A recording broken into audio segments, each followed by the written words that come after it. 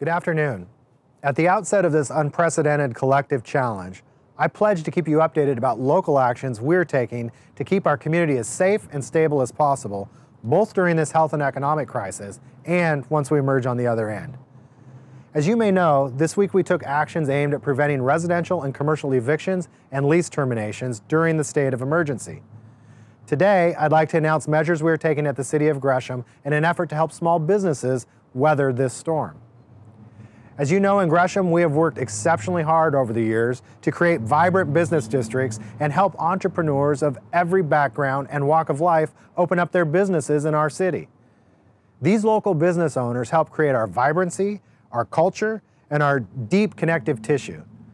They step up to sponsor community events, Little League, and many school programs. And right now, they're at great risk. While small businesses operate with razor-thin margins, they know how to gear up for seasonal ebbs and flows in business and weather normal economic storms. But nobody is set up to withstand the challenge they currently face, a completely unexpected and unprecedented closure of business for an uncertain but prolonged period of time. As a community and a nation, we will emerge on the other end of this challenge. But if we want our favorite coffee shops, restaurants, diners, delis, and brew pubs to be there with us on the other side, we need to take additional immediate actions to help them. While we advocate for additional actions of the state and federal levels to help our local businesses meaningfully bridge the gap, we can and will take actions locally to assist as well. Today, the City of Gresham is rolling out the following emergency assistance program for our small businesses. We're implementing a business emergency grant program funded with $400,000. While resources last, one-time grants are available first come, first serve to eligible small businesses with a Gresham storefront at $1,000 per employee up to $10,000 per business. Please check out our webpage at greshamoregon.gov/small business assistance for eligibility criteria. The direct link will also be in this post.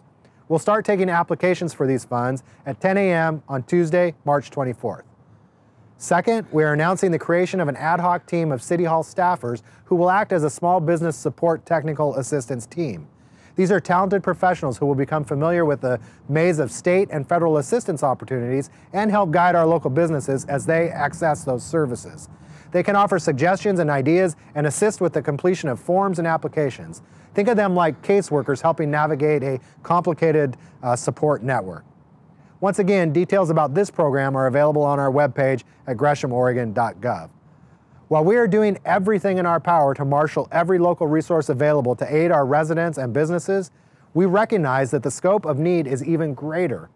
Once again, we desperately need state and federal action, so encourage your legislators, the governor, and your members of Congress and senators to approve that assistance.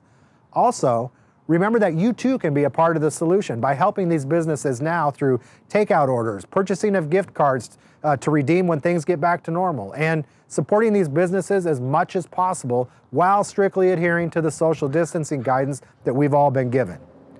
Once again, thank you for being the best residents you could possibly be and the best city that there is. We will get through this, but it's going to take patience and it's going to take all of us working together, but things will get back to normal at some point. And the actions that we take now will get us there just as soon as we possibly can. Please share our videos so we can get as much information out as possible.